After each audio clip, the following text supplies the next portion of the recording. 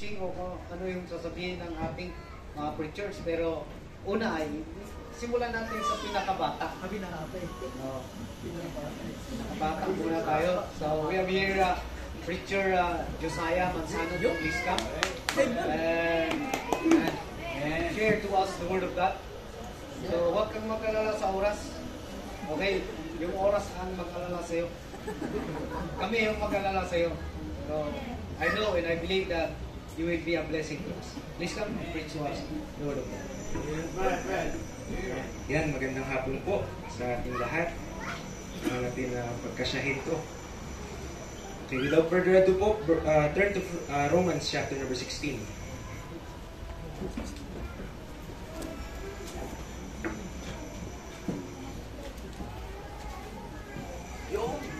Nilalamig ko.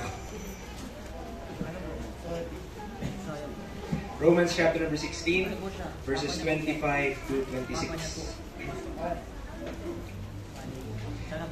Maging additional lang siya doon sa message din ni Evangelist Roger. Annex lang, parang annex. Annex A. Verse number 25, the Bible says, "Now to him that is of power to establish you, according to my gospel, and the preaching of Jesus Christ, according to the revelation of the mystery, which was kept secret since the world began, but now is made manifest and by the scriptures of the prophets, according to the commandment of the everlasting God, made known to all nations for the obedience of faith." Mga kapatid, if you remember last night, kung ano ang ating pinag-usapan or yung topic natin about revival, nalaman natin na yung tanging paraan, the path to revival is simply the intake of the Word of God. Para tayo makakain, kailangan natin makakain ng salita ng Diyos. But I want to add doon sa statement na yon ni Evangelist, not just to intake the Word of God, dahil napakaraming mga nagtuturo ng Word of God. Everywhere, kahit lumabas tayo dyan, ibang church. No? Sa online, marami nagturo. Pero particularly, saan mo matagpuan yung Word of God na kailangan mo talagang intake na magiging profitable sa iyo at sa akin. And I want to emphasize that the distinction ng ating Apostle Paul. The Apostle Paul has a separate and distinct ministry na ibinigay po sa kanya directly by the revelation of Jesus Christ. Ginagawa ko ang halimbawa sa Book of Galatians, kung papaanong ni-reveal kay Apostle Paul yung message ng gospel. Kung papaanong siya, yung kamatayan ni Kristo para sa ating mga kasalanan, siya nilibing at sa ikatlong araw na buhay na magmuli. At sabi niya, this is not after man. Na hindi sa kanya ito tinuro, hindi niya natutunan kay Peter, hindi niya natutunan sa 12 apostles, sa kanila lahat, but by the revelation of Jesus Christ. Ang ginamit kong example ay, papaanong i-reveal sa kanya isang bagay na alam na ng lahat. Parang sinurprise, birthday ko ngayon, alam naman na nilang lahat, birthday ko. Surprise, birthday ko. Paano mo ma-surprise yung alam na nila yung information na yun? So, the Apostle Paul has a separate and distinct ministry na pinagkalo po sa kanya ng Panginoong Hesus. At ang sabi dito sa Romans chapter 16 verse 25, let us consider what he says, na sabi niya, now to him that is of power to establish you. Now it is not on us. Wala sa atin yung kapangyarihan para ma-establish ang isang kaluluwa. It is on him. Sa Diyos ang kapangyarihan po na yon. But there is a specific instruction on how a person will be established in the faith. At ang nakalagay po dito ay walang iba. Sabi niya, unang part, according, at nilagay niya pa ng talagang possessive, my gospel. Hindi lang basta gospel na matagpuan mo sa salita ng Diyos. Because not everything found on the Word of God is the gospel that you need to believe in order for you to be saved. Not everything is the gospel of your salvation. Hindi lahat na nakasulat sa salita ng Diyos ay ebanghelyo na kailangan mong paniwalaan para ikay maligtas. Hindi siya Matthew, Mark, Luke, and John. Hindi siya repent for the kingdom of heaven is at hand. Hindi siya fear God and keep His commandments. It is specifically found on 1 Corinthians chapter 15 verses 1 to 4. Kung paano ang tao ay kailangan maniniwala doon sa ginawa ni Kristo Jesus. At ang sabi ni Apostol Pablo, para ma-establish ang isang kaluluwa, kailangan siya according to my gospel. Kaya po, ganun na lamang emphasis. Year after year after year, there's still a remembrance of the gospel. Kahit sa ating mga activities, we still remember anong ginawa ni Kristo Jesus. Because that is the way how a person must be established. Walang ibang pamamaraan talaga. Kahit mag-attend ka ng church, if you're not established in the gospel, walang growth. Because you are not, wala kang ugat kay Kristo Jesus. Kailangan magkakaroon ka muna ng salvation. Kailangan meron munang regeneration. Kailangan ikaw ay maligtas muna. Kung walang kaligtasan, walang paglago. Kaya ang napakahalaga po dito, sabi niya, now to him that is of power to establish you according to my gospel. And I pray in each and every one of us this afternoon, nawa po, maliwanag na sa atin yun. Nawa po, tayo po ay nakatitiyak na. Nawa po, hindi tayo naliligaw at nalilito. Kapag tayo tinanong, ikaw ba, saan ka pupunta kapag ikay binawian ng buhay? Sa langit. Paano pag nakapatay ka? Ibang usapan niya. Di po ba? Kailangan din na tayo nalilito pagdating sa kaligtasan. Hindi mo yun work. It's not your work. It's Christ's finished work. Yung ginawa ni Kristo Jesus para sa iyo at para sa akin. Yan ang sinampalatayanan mo. At yung faith, yun lang ang pwedeng i-count ng Diyos as righteousness. Hindi yung kahit anong kaya natin gawin. But what? Yung believe lang sa ginawa niya. Yun lang ang sabi ng Romans 4 na counted it to Him for righteousness. Only believing. No, not by works of righteousness, sabi sa Titus, which we have done. But according to His mercy, He saved us. Walang ibang pamamaraan. Parang tao ay mapatawad sa kanyang mga kasalanan. Kahit humagulgol. Pag nag-strip pitching kami doon sa amin, magsabi kami, kahit humagulgol ka pa, kahit lumuhod ka pa, kahit umiyak ka pa ng dugo, di ka mapapatawad ng Diyos. Because ang sabi ng Bible, in whom we have redemption through His blood. Even the forgiveness of sins. Ang kapatawaran ng mga kasalanan ay matatagpuan sa dugo ni Kristo Jesus. Kung hindi na-apply sa iyo yung dugo ng Panginoon, hindi ka mapatawad. Kahit umiyak ka pa 1,000 beses, lahat pa gawin mo, hindi ka mapapatawad. Because forgiveness of sins is not dependent on what we do, but on what Christ did. Kung anong ginawa. That's why ito po yung sabi ni Apostle Paul, ano po? Yung establishing ng isang mananampalataya ay mangyayari po according, sabi ni Apostle Paul, my gospel. Amen. And I pray na maliwanag na po sa atin yun.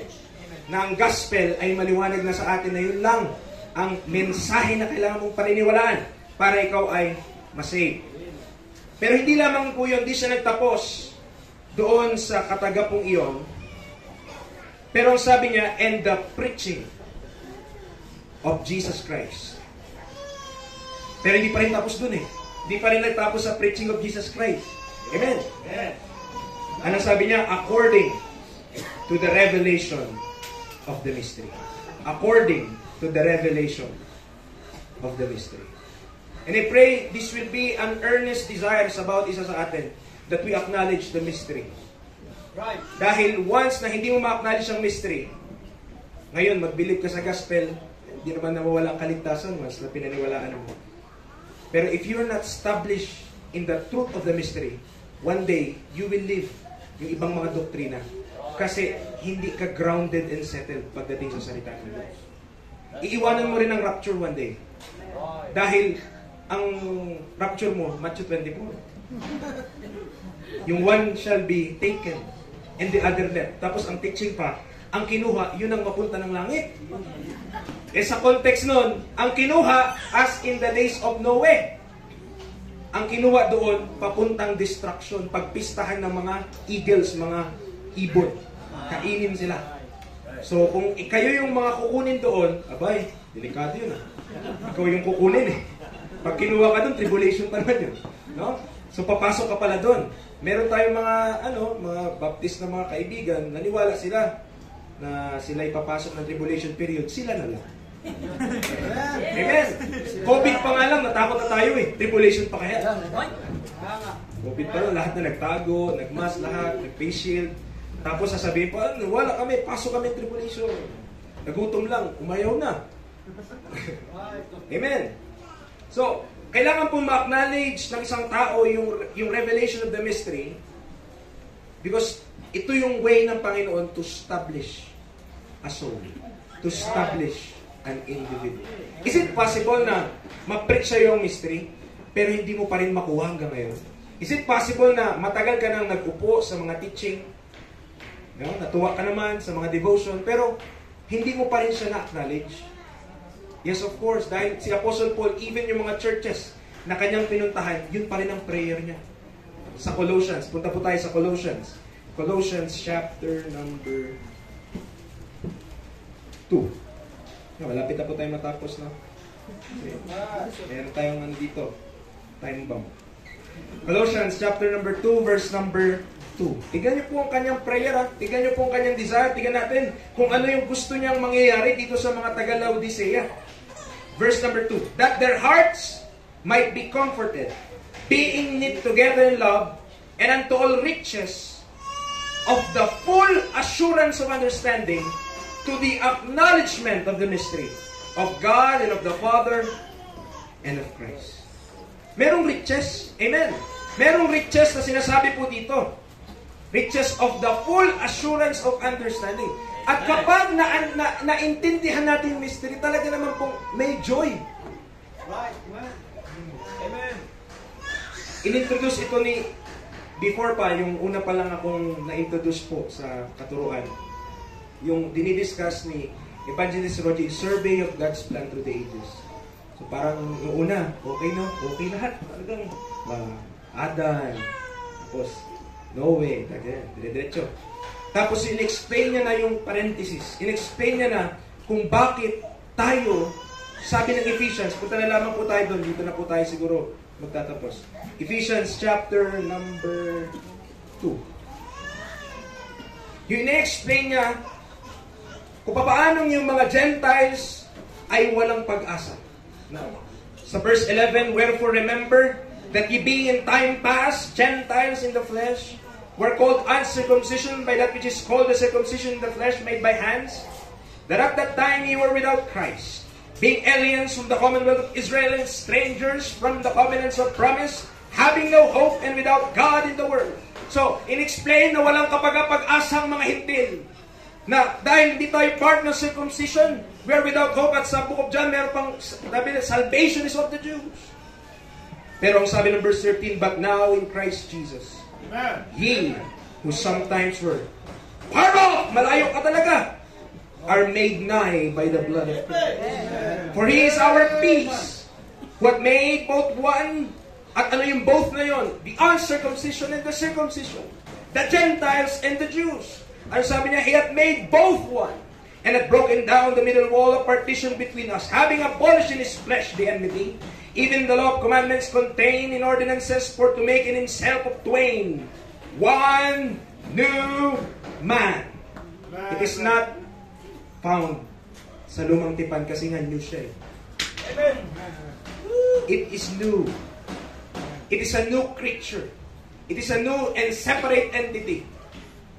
At tayo ay naging partner. The moment we believe the gospel of Christ. Hindi mo pa alam lahat ng doktrina na yon, pero when you believe the gospel of Christ, you were placed in one body. You were placed in the new creature, wherein the head is Christ, and we are His body. And one day you feel all in all through us. And if you will not acknowledge that mystery, kung di tayo mag-aral, at ang simple lang naman din ang command para maintindihan mo, whereby, sabi ng Ephesians 3, when ye read, ye may understand my knowledge in the mystery of Christ. Napakasarap mag-aral puno salita ng Diyos. Mas lalo pag naintindihan mo yung para sa'yo at hindi para sa'yo. Kasi mas lalo mo rin ma-appreciate yung hindi para sa'yo pag naintindihan mo yung para sa'yo. Kapag hindi mo naintindihan kung ano yung para sa'yo, at isipin mo, lahat yan para sa'yo, impactyo ang dating. Pagalo-aluin. Pero, napakasarap po na mag-aaral ng salita ng Diyos knowing. No? Minsan, nagnakaw pa tayo ng verse ng hope ng iba. Pero yung hope natin pala, exceeding riches of His grace in His kindness toward us in Christ Jesus. Kung ma-acknowledge lang natin yan, mga kapatid, we'll be established. Na di na tayo toss to and fro. carried about with every wind of doctrine. Yun lang po, Pastor. Magandang